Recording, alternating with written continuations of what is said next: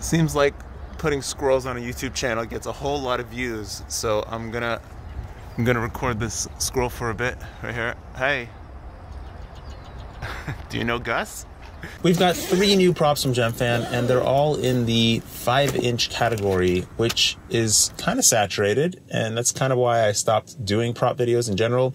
We had a whole bunch of really bad props from way back when, but then they got pretty decent, and it became more about preference and the quad setup and what you were going for than anything else. Because the overall setup of the quad is more important than the prop itself, I'm going to do this video a little bit differently. First, I'm going to go over the actual GoPro and how I set up my GoPro and how I use it.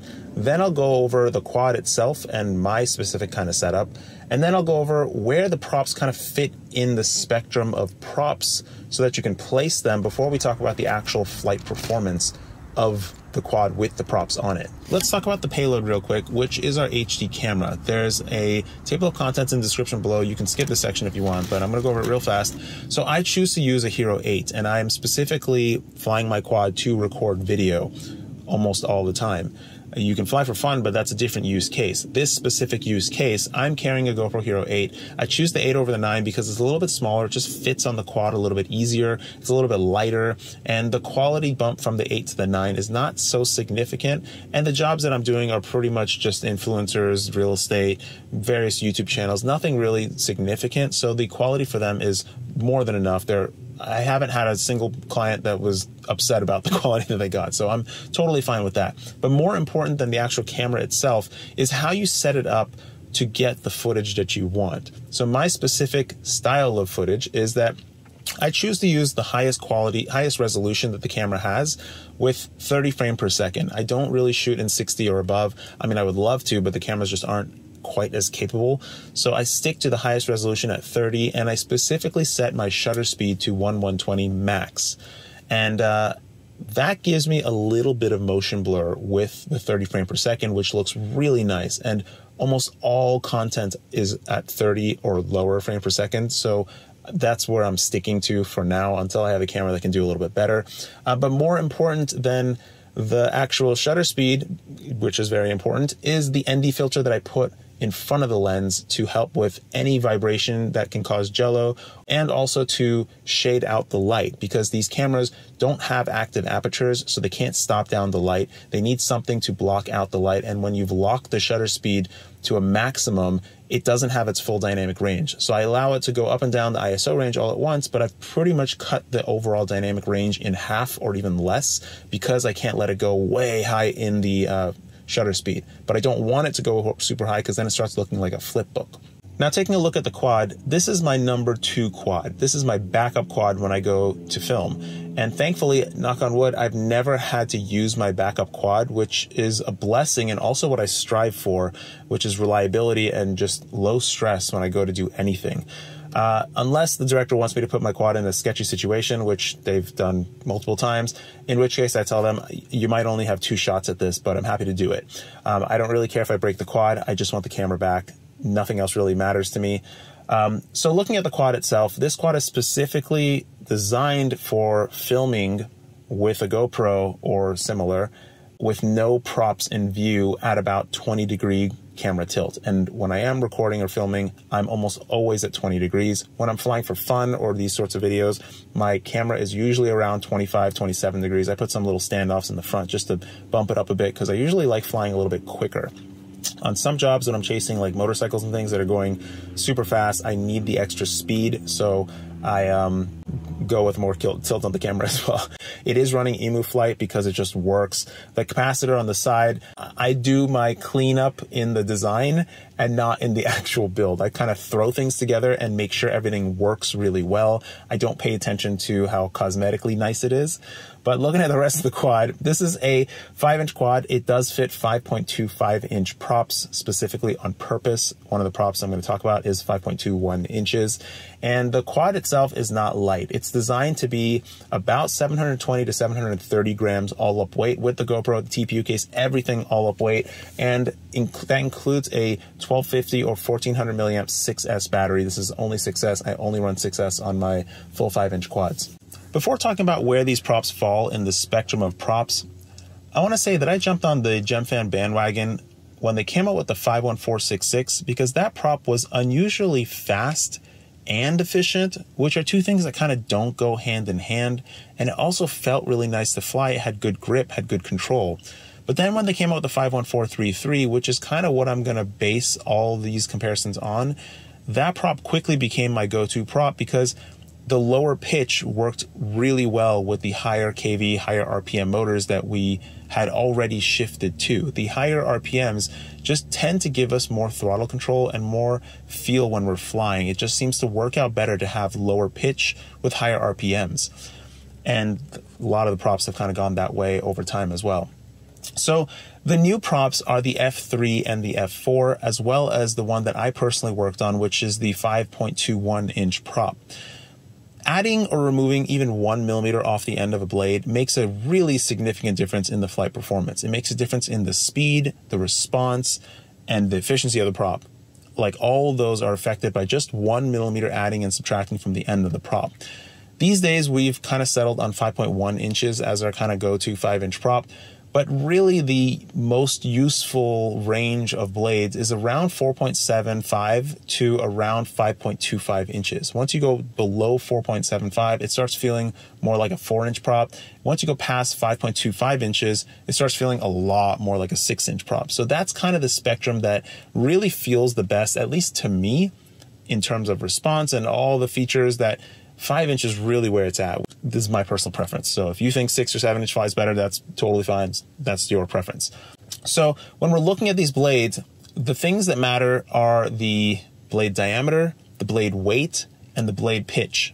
And of course, the airfoil and everything else matters as well, but those are kind of the three things that we can actually look at and actually tell what the prop might be for. So the F3 and the F4, which I'm not really a fan of the naming scheme because they kind of just ripped off the naming scheme from HQ, but I guess it's a generic naming scheme, so it doesn't really matter. These props are directly targeted at competing with the S3 and the S4. The F3 is about 3.4 to 3.5 grams, and it's a 3-pitch, and it's 5.078 inches, I believe, 129 millimeters, and that's what they call 5.1 inches. Or actually, I guess they compete with the P3 and the P4, or the 5.1 inch HQ variant.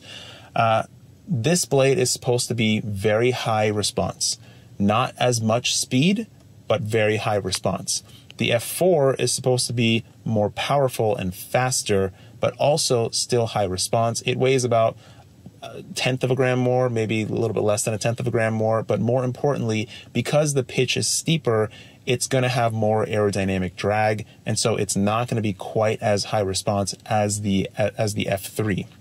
The 5.21 inch prop, we're actually going to call the I love you prop because 5.21 loosely translates to I love you in Chinese languages, which is just funny, so we're going to call it the I love you prop.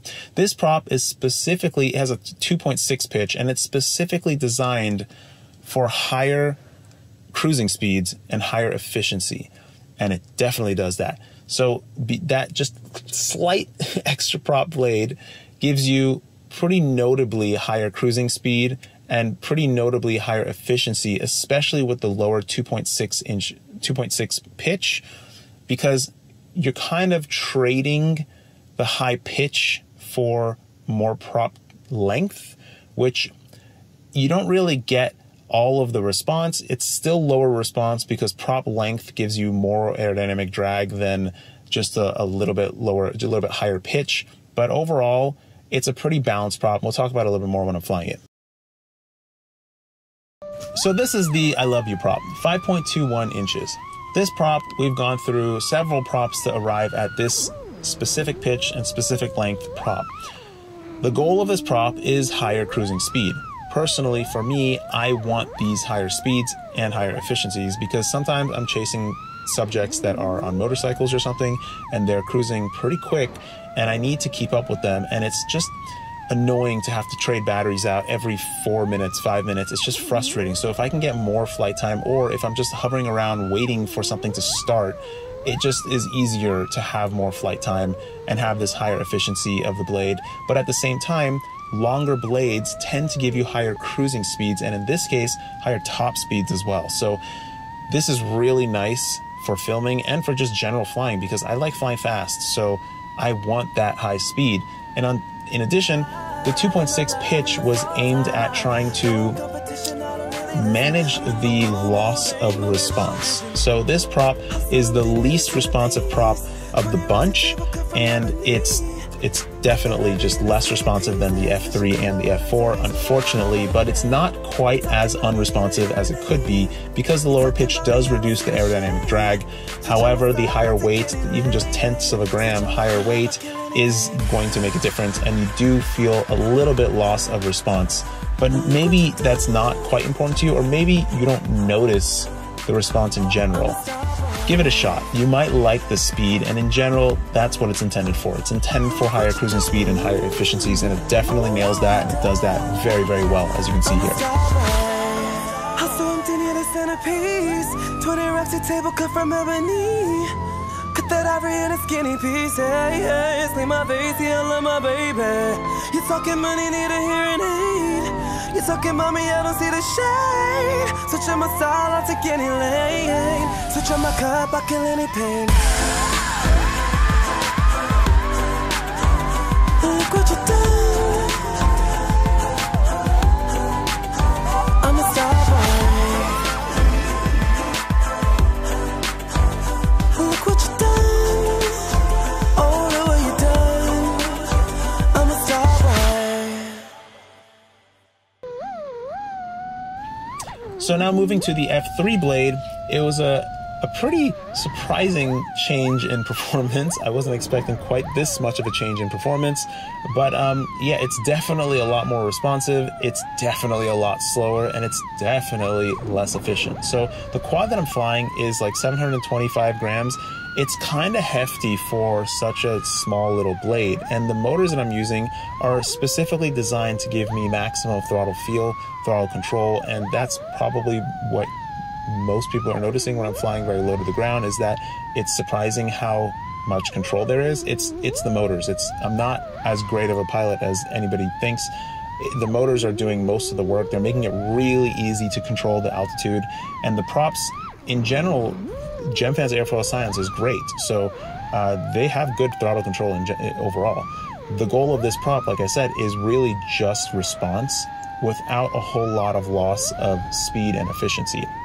You definitely are trading some speed, more than some speed, quite a bit of speed and efficiency for that response. And in this case, with a quad that's 720 something grams, it's not quite enough power, in my opinion, to pull out of dives comfortably. Like, I'm kind of second guessing myself a little bit pulling out of dives because I just don't have the power to keep the quad up.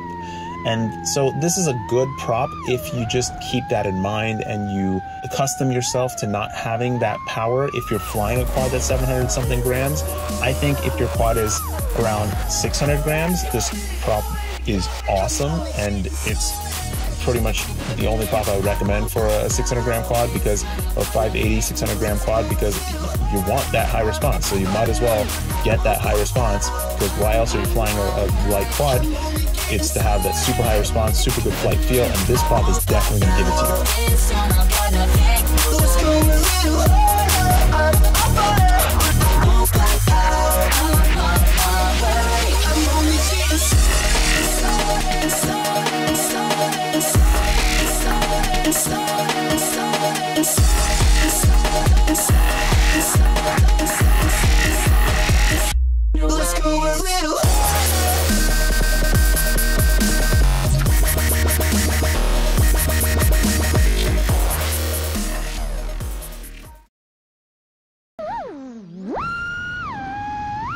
Swapping from the F3 to the F4 blade felt a lot closer to the 521 blade that I had.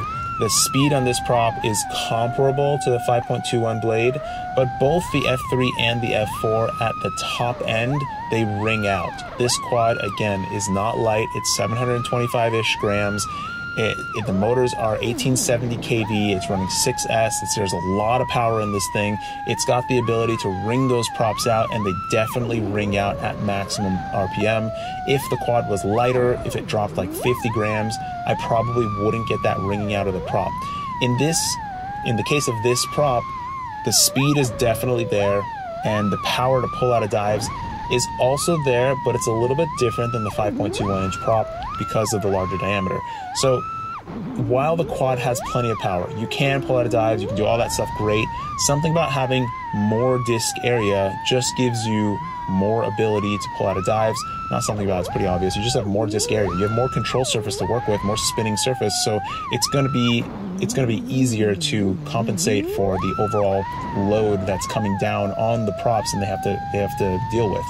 Having the 5.21 inch props, it definitely gives you the ability to pull out of dives easier. It definitely gives you kind of this like feeling of being able to waft out of things with ease, while having a 5.1 or 5.079 inch prop, even with high pitch, doesn't quite give you that same kind of feeling. But in this case, this prop is super fast, super powerful, not quite as responsive as the F3, a little bit more responsive than the 5.21 prop, and it also feels nice. If you're running a quad in the 680 to 710 gram weight class, I think this prop is perfect for that. Maybe a lower weight, of course. You can run it on a 580 gram quad, but it's probably going to be super fast, and sometimes you don't want all that speed, but it depends on the kV you're running and how your quad is set up. Again, all the setup of the quad matters, usually more than the prop itself.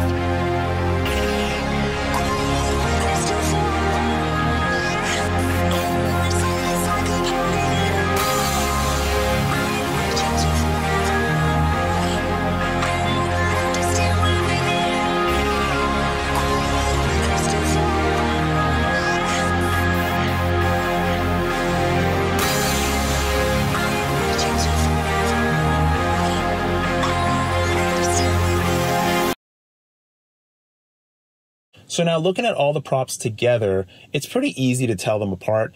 You need to try them on your quad, however, because I'm trying them on specifically a 700 and something gram quad. If you're running a lighter quad, you're going to want the lower pitch blades, the higher response blades, because that's really why you're running the lighter quad. You might as well have the best performance you can, and speed is usually high enough. You just give it more kV and you're going to get more speed, so that's fine. But if you're running a quad that's a little bit heavier, the F4 blade is going to be a better choice for you, because it is really annoying, or maybe even unsafe, to not have the power to stop the quad when you absolutely need to. And it's just concerning trying to pull out of dives and not having the power there when you need it. So I would say the threshold point for the F3 blade is really going to be like 675, 680 grams. Beyond that, you're really probably going to prefer the F4 blade. However, you can go for the F3 blade if you want the really super high response, because you can fly really smoothly with that super high response, which is really, really nice. Now, the 5.21 blade, that prop is really just designed for higher speed and higher efficiency, higher cruising speed and higher efficiency, and it definitely nails that, specifically for the higher weight quads that we're flying today, because that was the whole point, is that our quads weigh so much that we just need a little bit more disc area to carry all that weight. And so when you run the 5.21 inch prop on a quad that's 730 to 750 grams, the overall flight control, like being able to pull out of dives and the overall ability to stop yourself and all that stuff, it feels similar to a 580, 600 gram quad with the F3 prop, which was the whole point. But you do lose a little bit of the response because of the larger blade. And even going to a bigger motor, which is what we've got now, a huge motor, you still don't quite get that response back. However, with the giant motors that we have now, which around 2506, it's not 2506, but it's also 1870 kV with 6S. It's a really powerful motor.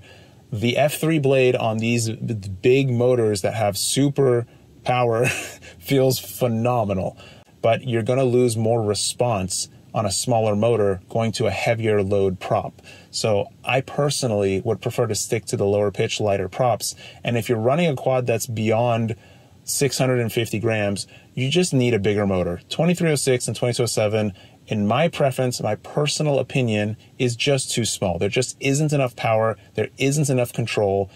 I need more. I just need more. So that's why I moved to the larger motors and designed this new motor, new stator, to do what I wanted to do. And I hope this video was really helpful for you. And thanks for watching. Floss your teeth. Bye-bye.